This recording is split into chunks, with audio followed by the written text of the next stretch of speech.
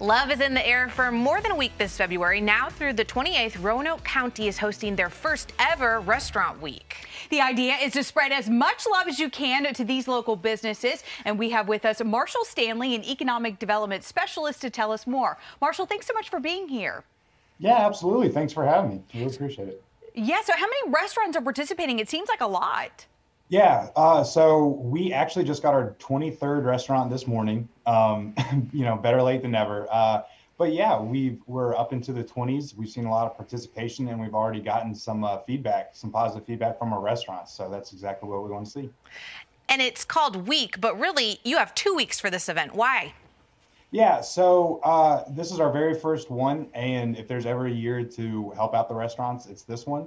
So we wanted to be able to provide as much time for the restaurants to get those customers coming in for the promotion. And also, since it's our first one, Roanoke County is 250 square miles. We have 90,000 residents. We have a lot of ground to cover if you want to check out all the restaurants. So we wanted to give enough opportunity for that. Absolutely. So what kind of deals are being offered? Yeah, so the main parameters of this program is we ask restaurants to submit a special that is within $10 and under, $20 and under, or $30 and under. If it falls within one of those tiers, then the restaurants could participate.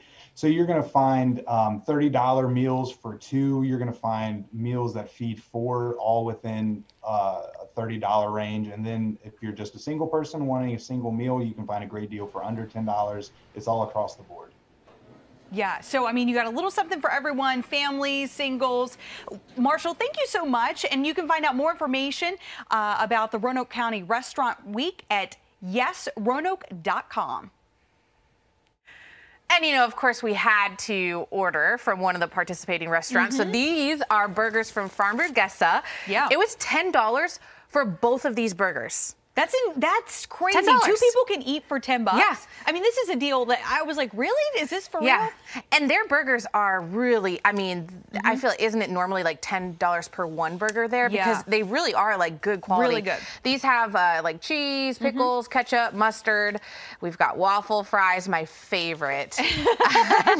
Like, this is just to die for. There was so many to pick from. It was kind of like, where do you go? And with 23 different restaurants, that's a lot. That's a lot in Roanoke County. Yeah, these fries are so, I've already snuck some of them in commercial break. But yeah, 23 different restaurants, and those are good prices, 10, 20, and 30. I mean, that's awesome. Right. Yeah, that's how they sent us this too. It's like it says their 10, 20, and $30 options, but I guess every restaurant has that. So that's awesome. So, well, I love it that Roanoke County is doing this. Roanoke City has done this for a while now. People love it. They start booking, for restaurant week, pretty early on. So, and especially how COVID has been, and it's just really hurt so many people. So many businesses. Get out there and support. Go eat. I know. Do we need an excuse? Yeah.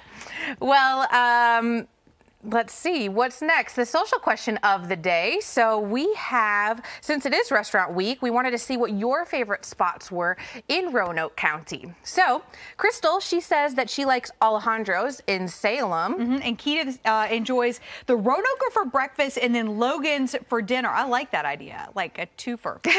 2 for 1. Yeah. Ashley says Burger in the Square. That's good, too.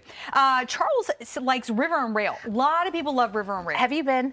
I have not been. Luke was going to take me there, I guess, for Valentine's Day, but they were sold out. Like, they were booked. Super booked. So, but I'm pretty sure that's actually in Roanoke City. I don't know. I think so. Yeah. I don't know. And, Sally says that her favorite is Hollywood's, which is closer to where I live. So if you want to join the conversation, you can do so on our Facebook page.